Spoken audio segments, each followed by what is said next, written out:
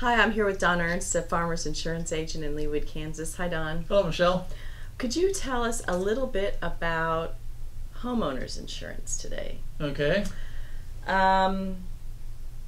Who needs, is it required? It's required when you have a loan. Otherwise, It's not necessarily required. You don't have to insure your home. No. But if you have a loan, you have to, because the mortgage company is going to require that you have a homeowner policy, because at least in the amount to cover their interest in the property. So when you buy a house, it's one of the line items on your closing statement that there's going to be insurance if there's a mortgage on the house. Right. Generally, like you said, it's a line item in your closing costs, and that line item for a mortgage company is called hazard insurance. That's what the homeowner policy is, and so they will collect. You're going to pay all of your closing costs at once.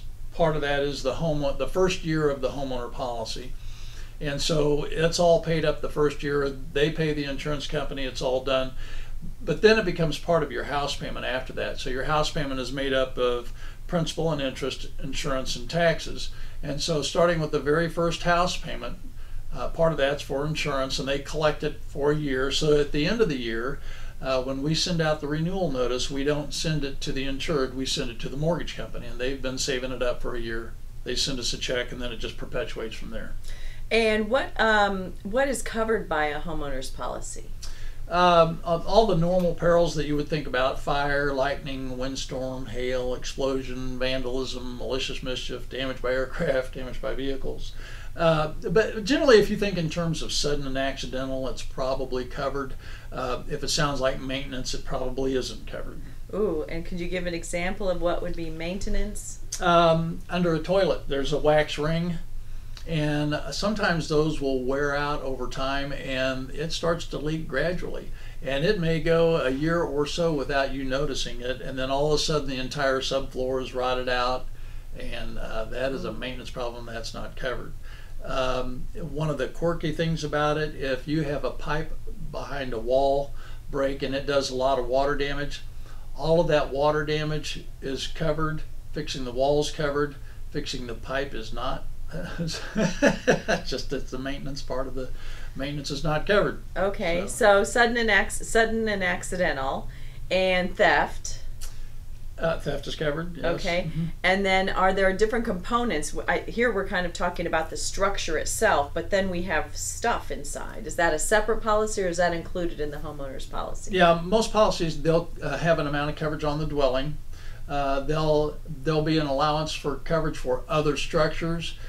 These policies were developed when everybody's garage was in their backyard. Oh. Okay, so there's coverage for separate structures. Whether you have one or not, it's part of the package. So if you had a separate garage or tool shed, something along those lines, that's covered. Then you'll have coverage for your contents or personal property. A lot of times we'll back up the dwelling. We'll base the amount of coverage on the estimated reconstruction cost of the home. So if we estimated at $250,000, that's what we would base the amount of coverage on. And then the policy includes an endorsement called extended replacement cost, where we'll guarantee the replacement of the home up to 125% of the insured value, just in case of, well, for instance, the Joplin tornado. If we had a tornado that big take out half of Johnson County, and originally we insured your home for $250,000, now it's not going to be enough, because there's going to be a shortage of materials and a shortage of labor, and so it may cost more than that in the event of a big catastrophe.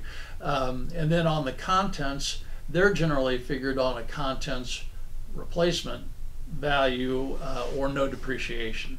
Okay, meaning if I have something, I don't know, I have a Fabergé egg. Well, that might not be a good example, but I have a nice dining room table, but I bought it 20 years ago, so it's not going to depreciate the value. I'll get a new dining room table. Buy a brand new one of like kind and quality. Okay.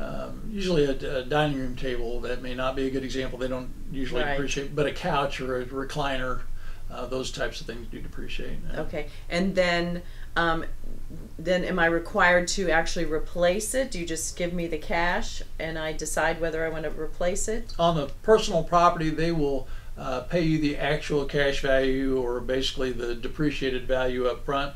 Of what it was at the time it was lost. Yeah, so if you lost a 10-year-old couch, they're going to pay you for a 10-year-old couch. Okay. And then as you actually replace those items, they will make up the difference up to the replacement cost. Okay, so then if you do it, then you actually will get a replacement. Full replacement. Okay, great. And then is the insurance, you said 125% for the replacement. Is there an add-on each year as costs go up for the insurance? Well, generally we'll have all the features of the home in the system: the square footage, type of roof, type of siding, wall coverings, floor coverings, number of bathrooms, whether there's a fireplace, deck. But a lot of the features of the home are in the system. So every year when the policy comes up for renewal, they run it through the formula and says, okay, last year it was insured at $250,000, but this year it's going to take $265,000 to replace it. So they will bump the coverage up every year to keep up with the inflating reconstruction costs. And then does the premium adjust also? Yes. Okay, and then so if that's being paid through your mortgage company, does the homeowner still get a copy of the notice so they'll know about it? Yeah, that we send the renewal notice out to the insured and to the mortgage company. Okay, great. And then what about the personal property? If is there any time when the personal if you take it out of the house, what if, I've got my golf clubs and I'm playing golf or something, is it still covered if something happens? Yeah, say under your homeowner policy, if your contents were covered up to $150,000, you have 10% of that away from the premises. So you would have $15,000 of the coverage away from your home worldwide. Oh, okay. Okay, so even if I was traveling? If you're in Europe and you have your luggage stolen, you'd be covered up to 10% of whatever the amount of contents coverage you have. Okay, so is 10% what you use, or is that an industry standard? That's pretty standard. Okay, now that brings me to the next question, which is how do I determine, is there an automatic amount of coverage for the personal property, or do I have to give a list of every single thing I have? Once we establish the coverage on the dwelling, then generally the contents would be insured to an amount equal to 75% of what's on the dwelling. And then if I needed something, if I had something more valuable, would I add on coverage? Yeah, well, where you're going with that is maybe a rider on your policy. That's right. Okay, and so there are certain items that we consider target items: jewelry, watches, furs, guns, silverware, things a burglar's looking for when he comes in. High value, easy to carry out. Okay, so all of your contents, including the target items, are covered for all the normal perils: fire, lightning, windstorm, hail. So if you had a $5,000 ring and it burned up in a fire, not a problem. It's part of the contents coverage. Okay.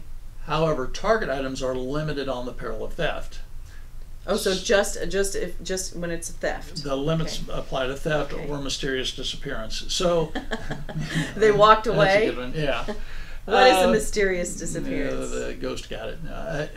If you lost the stone out of your ring and you I see. And you just have no idea what happened, where it is, you washed your hands in a public restroom and you come back and the ring's gone. Oh dear. Yeah. Okay. Okay. So, but let's say now somebody stole that $5,000 ring. Under the basic contents coverage, theft of jewelry is limited to $1,500 per article, no more than $5,000 for the total loss. Okay. For more than one item. Ooh. And so if you had a $7,000 ring, then what you would do is we would put it on what's called a scheduled personal article floater, where you would name a specific piece for a specific value, and we arrive at that value based on a current appraisal. Okay. All right. And then that's covered for any peril. Then the coverage becomes all risk. Lose it, drop it, break it, step on it, whatever, it's covered. And generally no deductible on the floaters. Really? Okay. And then are those renewable every year also? That's part of the homeowner package. Okay, so it would just be built into the added premium. on. Oh, that's really helpful. Thank you very much, Don. Thank you, Michelle.